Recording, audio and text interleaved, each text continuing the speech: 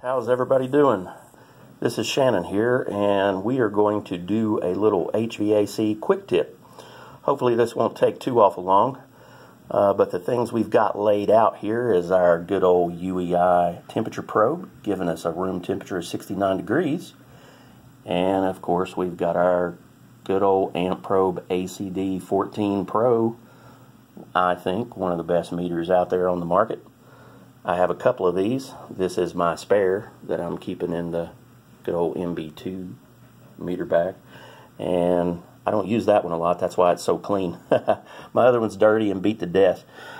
So this sensor right here, as you can see with all this tangled up wire, is off of a Linux XP14. And for those of you who are not familiar with those and don't work on a lot of Linux, they are using the new demand defrost. It's not time and temperature like it used to be.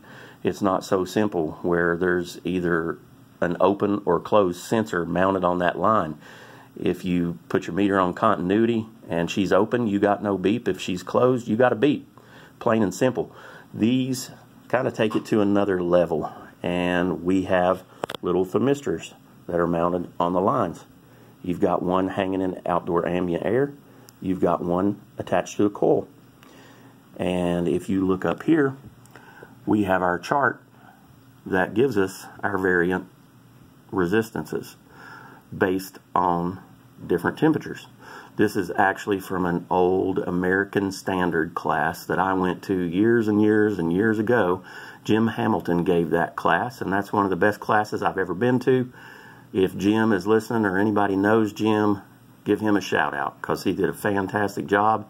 Learned a lot that day. Still have all the literature and apply it in the field.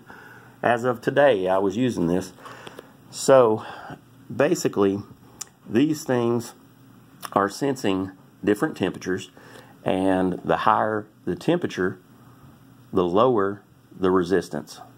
So if you figure that you're out there on a normal day and you are at, let's say, 35 degrees, just above freezing, that ambient sensor should read around 29 on your meter.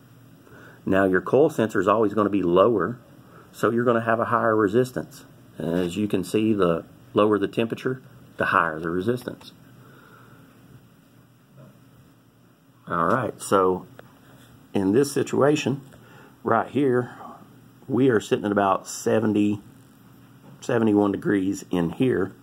So when we take the temperatures of these things, they should match up with that chart, and we should come up to about 11 or 12 on our meter. Now this is going to be a little hard to do. I hope I can get on this with one hand. I might have to set the camera down. Give me just a second here. Bear with me, guys. I'll be right back. And the laundry's done too.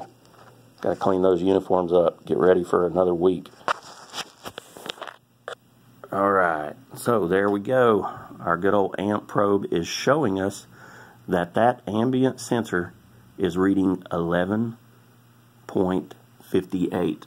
And look at that, guys. That is no joke. Right there is 70 degrees, and that's 11.59. And we are 70 degrees. So I would say that outdoor ambient sensor is good. So my unit today was not coming out of defrost. When I got there, outdoor unit was not running. We were tripped on high head. I reset the board, turned the unit on, and pressure started running just normal. Nothing was wrong with it at all. I thought, man, what's going on with this thing? Pressures are fine.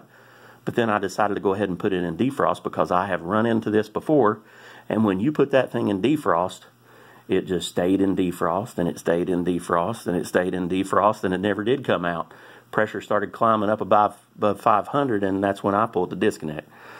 So now let's go ahead and get on those pins for this brown wire. The one right here wrapped in brown, that is our coil sensor, and that is these two right down here.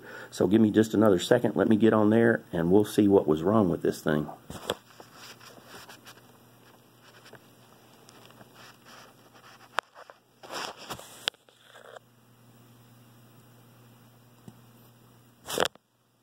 It's hard to get on there, guys. I'm sorry. Just bear with me. I'm new at this filming, too. I'm not an expert like some you guys like Steve Lav and Alex and all those guys. Shout out to them, too. All right. So, you got to trust me. We're on those two. And I just lost it. There we go. 90.5. All right. So that's off the chart. We're 70 degrees in here, and we're at 90. So we're in negative temperatures. All right, so you wonder why that thing wouldn't kick out a defrost. That coil sensor was basically telling it, I'm froze all to hell, man. You need to thaw me out. So as far as that defrost board was concerned, that unit was froze solid, and it needed to keep running in defrost. And it did. But, you know, I was sitting at around, I don't know, like 38 degrees today.